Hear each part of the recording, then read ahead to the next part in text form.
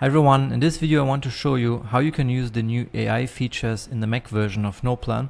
In another video I've shown you already how you can use the AI transcription on iOS, but let's dive into the Mac version now. So first of all I show you how you can use it in general and then a couple of use cases.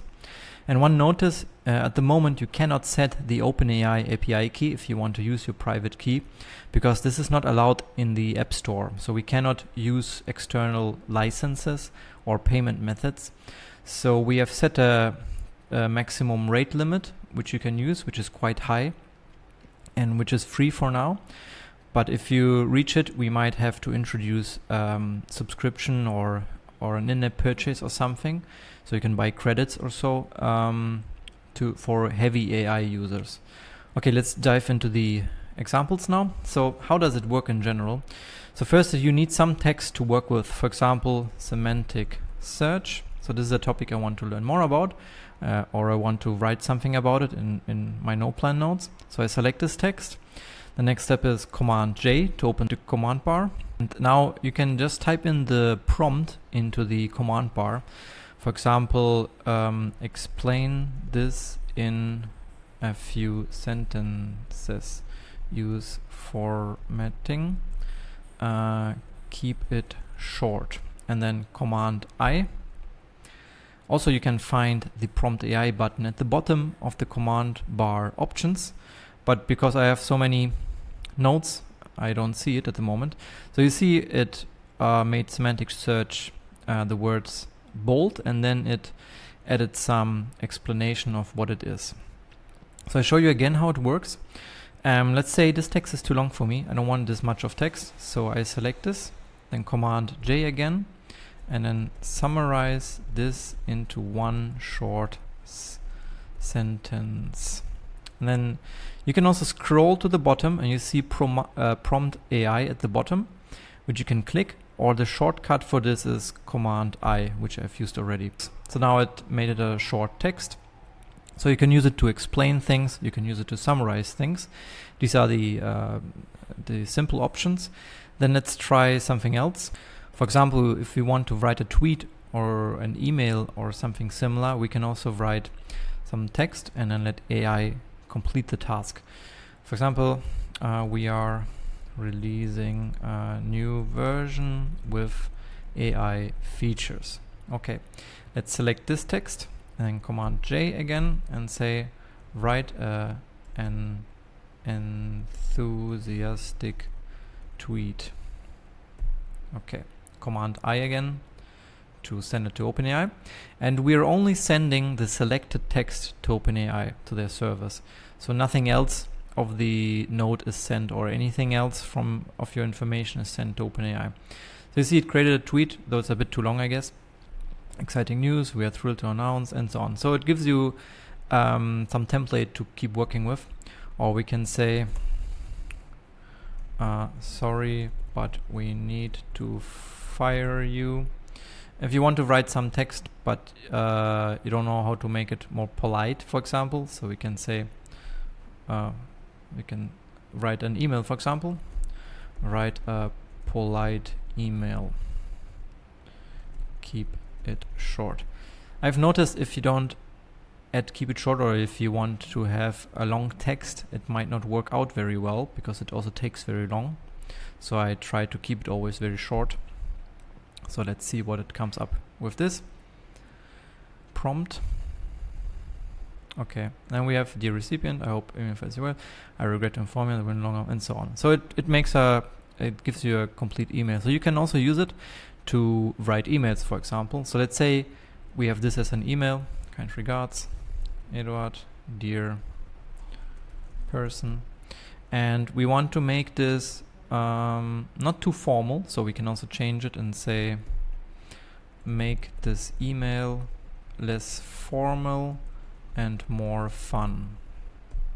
Though this topic might not work well with this prompt, but let's see what OpenAI comes up with. Okay, let's see. Hey there, person, how's it going? I hope this email brings your smile to your face. Unfortunately, I have some not so great news. We won't be able to give you. and so on. So it changed it quite well to something else. So you can change the tone. If you prepare an email, you can change the tone of the email or the text in general, tweet, or whatever you want to send to someone. You can prepare it here and change it. So this was explain,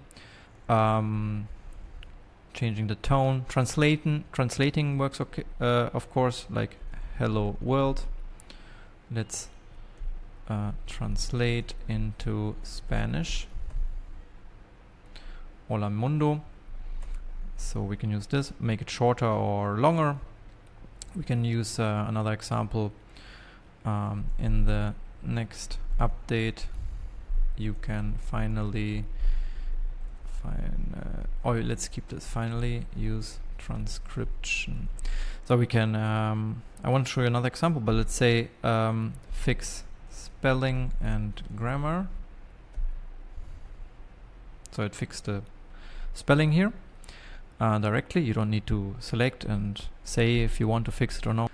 Okay, we can select this and say write it in 3 sentences just to make it longer. And then we have 3 bullet points in this case.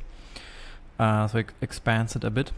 So we can also, for example, try find action points. So today we need to upload the new version to the App Store. Okay, now we can try create action points, create 3 action points as tasks. Now created 3 tasks. So if you need to come up with some action points or break down a task, for example. Also we can use something like brainstorm ideas. So for example, for ASO we change the title to NotePlan.